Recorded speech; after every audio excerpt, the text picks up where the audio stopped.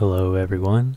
Today I have another GameMaker Studio tutorial for you on saving and loading DS lists. This is something that will come in handy quite a bit in making games, especially if you want to, load or save an inventory, anything that could be used with a list. So I have two ways of doing this. I have just two example objects, and we'll just kind of look over the code of how I do this. So in the create event of this first example, we'll be saving it probably the easiest way. This is by far the easiest way of saving a list in my opinion. So here we just create the list. I call it example 1, and then we add some values to it, just a range of strings and numbers, and then we go ahead and create a temporary variable, which is the save string, and we write our list using dslist_write, and that writes our list to a string, and then we can then create an ini file and simply write that string to the file, close it up again. And then for loading it, I simply create an alarm, and once that alarm is triggered, we just open that file back up, and we create another temporary variable, which is the load string, and this time we just read that string that we saved to the file previously.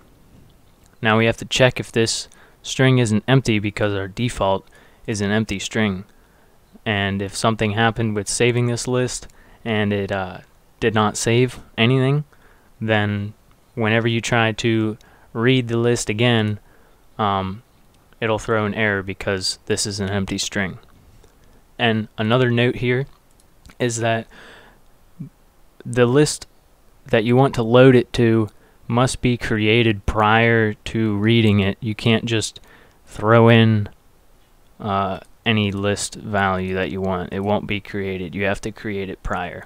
Now if you remember, in the create event we already created this, so no problem there. Although it would be a good idea to make a copy of the list and then load that in and replace the previous list, but in this tutorial I don't think that's necessary. And then down here I just have a value printed to the debug console to show that this list was successfully loaded. So I can go ahead, and if I go into room 1, I can place my first example in here, bring up my debug console down here, and when we run this, you'll see down here it says hello, and if we look at the list value, which I was retrieving, 0, 1, 2, is hello. And if you remember, the only way that this string is loaded in is in the alarm where it's loaded, so it shows that loading it actually does work. If we go ahead and remove that example from our room, I'll show you example 2, and this is a bit more complicated, but it's still fairly simple, still pretty easy, and this way you can save multiple lists using a map, and then you can simply use GameMaker's features of saving that map. So I'll walk you through how I did that. I just create a list here, add some values to it like I did previously, and then I create a save map in a temporary variable, and then I add the list we created to that map using a key,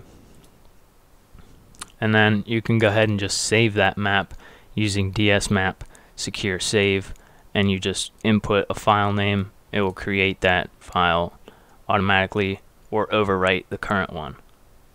So Then down here I have the alarm 0 triggered to load it. And in here it's fairly simple. We just say we create a load map variable and a load list variable.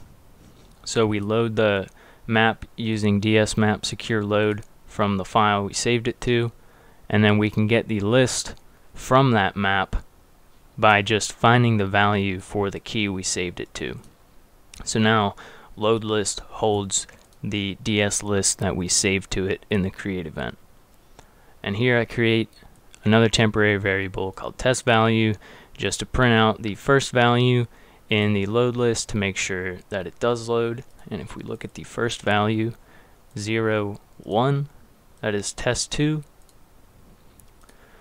And if I go to room 1, we go ahead and throw in our example 2, bring up my debug console, and you can see that test 2 is properly displayed. So I just thought this would be helpful to some of you starting in GameMaker, kind of curious about how you'd save different data structures. These were two of the simplest methods I've found for saving DS lists. I hope you found this tutorial helpful. I'll see you next time.